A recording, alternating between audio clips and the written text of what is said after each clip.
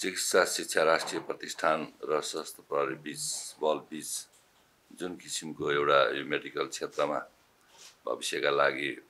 राम्रो कार्यक्रम लिएर जुन आज एमओयू भइरहेको छ, म तपाईहरु दुवै थरलाई पनि बधाई दिन चाहन्छु र स्वास्थ्य मन्त्रालयको तर्फबाट हामी आफूलाई पनि यो खुसीको कुरा हो भन्न चाहन्छु र यो तपाईहरुको कार्यक्रम अगाडि बढाउँदा वा हाम्रा कार्यक्रमहरु अगाडि बढ्दा स्वास्थ्य मन्त्रालयले आवश्यकता अनुसार हामीले गर्न सक्ने सबै प्रक्रियाहरुमा हाम्रो साथ रहनेछ। म पहिला यति कुरा भन्न चाहन्छु र आधारभूत स्वास्थ्य सेवा जनतालाई उपलब्ध गराउने कुरामा त्यो उपलब्ध गराउने कुरामा दक्ष जनशक्ति उत्पादन गर्ने कुरामा यसले एउटा ठूलै फड्को मार्छ भन्ने मलाई लाग्छ मुलुकका लागि। र अहिले चिफ साहबले थप आफ्ना कार्यक्रमहरु पनि केही सुनाउनु भयो, त्यसको लागि पनि शुभकामना व्यक्त गर्न चाहन्छु र हाम्रो साथ रहन्छ भन्न पनि म चाहन्छु। र नेपाल सशस्त्र प्रहरी बलको स्थापना काल यो स्थापना गर्नुपर्छ भनेर हाम्रो नेताहरूलाई घचगाउने मान्छे मध्येको म पनि एकजना हुँ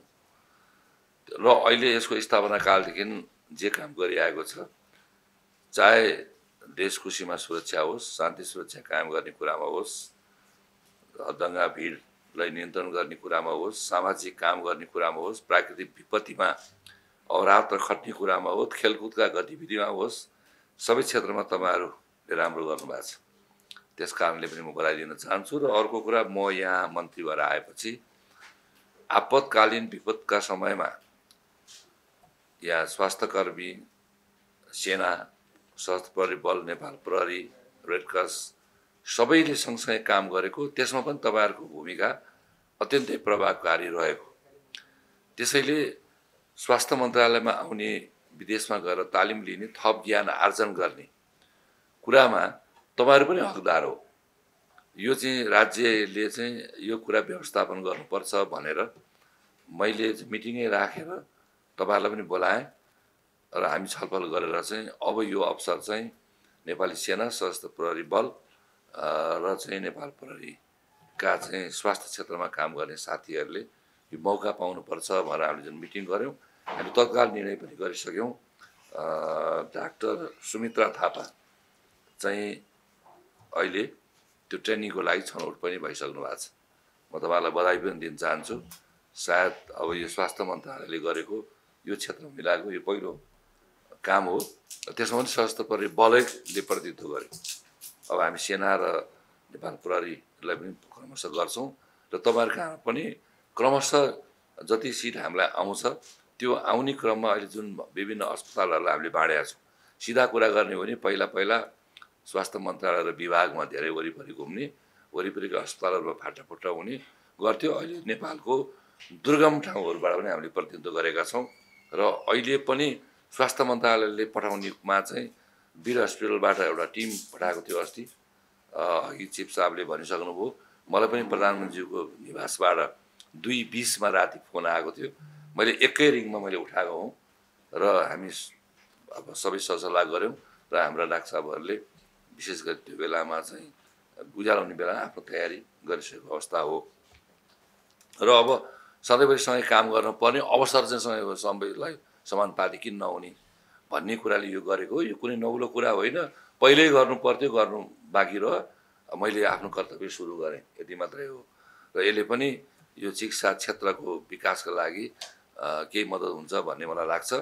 र फेरि अहिले अर्को कोटा आउँदाखेरि मैले चाहिँ 9 तहसम्मको डाक्टर फेला परेदेखि चाहिँ यो अहिले चाहिँ फिल्डमा गएकाहरू छान्नुस् भनेको थिएँ। 9 तहको पर्नु भएको रहेछ, करारका र अरू त्योभन्दा जुनियरहरू पर्नु भएको छ स्थायी पनि। र महिलाहरूबाट नि एकजना छान्नु पर्यो भनेको थिएँ। महिलाहरूबाट जानुभएको पनि त्यो कोटा त्यो क्राइटेरिया अलि मिलेन। त्यस कारणले हामीले एउटा गाइनोको नै महिला खोजेको हुनाले अर्को एकजनालाई प्रसुति गृहबाटै पठायौं र अब यहाँ अहिले चाहिँ न्याम्सको पनि प्रतिनिधित्व गरिरहनु भएको छ। एक ठाउँमा हाम्रो चिफ हैन, नर्सिङ चिफ उहाँ तपाईँ पनि पर्नु भएको छ नि हैन। त्यस कारणले हामीले अहिले चाहिँ छान्ने मिलाउने र एउटा चाहिँ अब त्यहाँ भूकम्पमा खटेको नमिलेपछि हामीले चाहिँ उसको पर्वतबाट अहिले पठाइदिएको छ। नभए हामीले हुम्ला, जुम्ला, कालीकोट, मुगु, डोल्पा खोजेका छौँ र हुम्लाबाट एउटा 12 वर्ष काम गरेको नर्सले प्रतिनिधित्व पाउनु भएको थियो होइन होइन उहाँहरू भोलि जाँदै हुन्छ होइन उहाँहरू आफै अचम्म भएछ उहाँहरूलाई यो के भयो हो कि होइन भने जस्तै धेरैले त नपत्याउने यहाँ आउने बेलासम्म त्यसरी हामीले चाहिँ मिलाइदिएका छौँ अहिले र अब तपाईँहरूबाट जुन पहिलो प्रतिनिधित्व भयो अब हामी आर्मी अहिले मैले भने नेपाल प्रहरी तपाईँहरू दोहोऱ्याउने काम हामी गर्छौँ र प्राकृतिक विपत्तिहरूमा अब इमर्जेन्सीको काम हामी जसरी गरिरहेको छौँ अरू क्षेत्रमा पनि त्यही ढङ्गले हामीले काम गरेर जानुपर्छ मलाई त भन्नुहुन्छ भने सधैँभरि काम इमर्जेन्सी ढङ्गले गर्नुपर्छ म पनि 11:30 बजीसम्म थाना बस्छु बिहान 8 बजी पनि आउँछु कोही आउँदैन 8 बजी आउँछु होइन बाहिर जानु पऱ्यो दौडिने हो फेरि यहाँ काम गर्ने हो बिदा दिन पनि अफिस खोल्छु सधैँभरि इमर्जेन्सी अब पुलिस त इमर्जेन्सी हुँदै हो हामी पनि इमर्जेन्सी सधैँभरि त्यस कारणले हाम्रो काम गर्ने चरित्र पनि तरिका पनि मिल्ने भयो हुनाले सबै अफसरहरूलाई पनि मिलाएर अगाडि बढ्नुपर्छ भन्ने मान्यताको साथ यी निर्णयहरू भएका हुन् सुरुवात भएका छन् धेरै निर्णय गर्नुपर्ने कुरा बाँकी छ धेरै काम गर्नुपर्ने कुरा बाँकी छ र